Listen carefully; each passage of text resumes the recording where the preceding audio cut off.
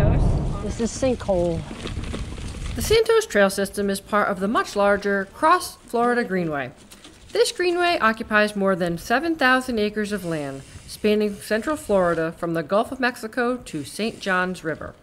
This 110-mile linear park is more than a mile long at places and has more than 300 miles of all trail types, including hiking, mountain biking, equestrian, and paved multi-use trails.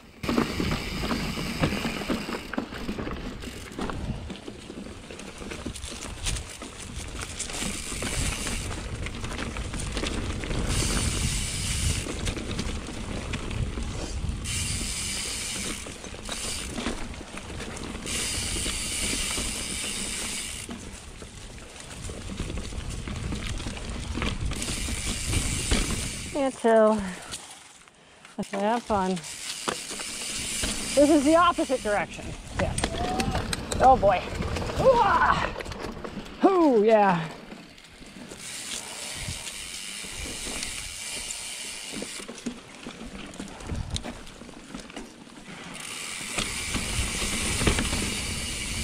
This is.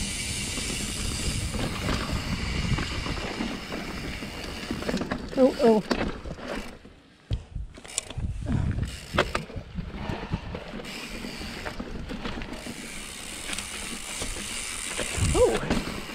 Oh, I guess that this way was just fine too.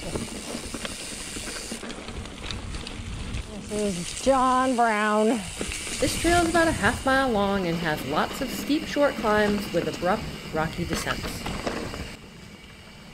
Before becoming the Cross Florida Greenway, this area was originally designated for the Cross Florida Barge Canal project, which ultimately proved unsuccessful. Despite its challenges, this project is seeped with history. Had it been finished, the Cross Florida Barge Canal would have spanned central Florida by linking patchwork of rivers, artificial waterways, and lakes. The possibility of crossing Florida through inland waterways was first raised in 1567. In the early days of European colonization, the journey around the Cape of Florida was considered treacherous. Pirates, dangerous currents, hurricanes, and shallow waters doomed many of ships that attempted the lengthy trip. It was hundreds of years before concrete plans for the canal took shape. In the 19th century, momentum for the canal grew. Business owners and traders supported the canal because it would make selling and shipping goods between the East Coast and ports of Gulf Mexico easier.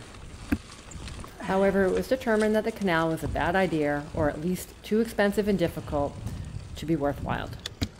Then again in the 1930s, Franklin Roosevelt's New Deal program brought hope for the canal project. However, New Deal funding for the canal ran out within 3 years, and local critics insisted that the canal would disrupt Florida's aquifer and waterways. Also, national opposition grew in response to the claims that the project was a waste of taxpayers' money, but optimism for the canal persisted. In World War II, German submarines posed a threat to the Florida's coast and shipping lanes. Following the war, during heightened tensions between the United States and the Soviet Union, Congress modified the initial sea-level canal project into a lock-and-dam shallow draft canal along the same route. Wow. Canal supporters emphasized its role in national security, rewriting old arguments in favor.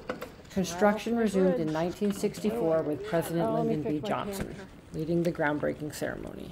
However, the canal was ultimately not to be. Environmental concerns surged in the 1960s due to books like Rachel Carlson's Silent Spring, led to strong opposition. Activist Marjorie Harris Carr, heading the Florida Defenders of the Environment, appealed to President Nixon, who halted the project in 1971. Despite ongoing legal battles and fading political support, Congress finally deauthorized the project in the 1990s.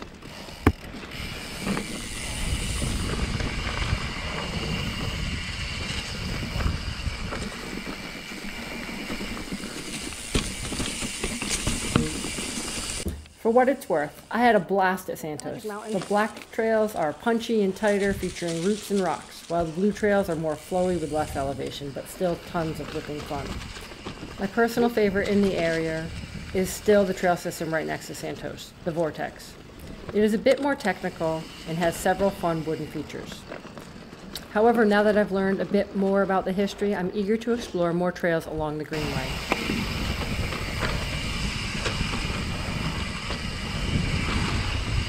Thanks for watching. Until next time, revel in the ride and keep those pedals turning.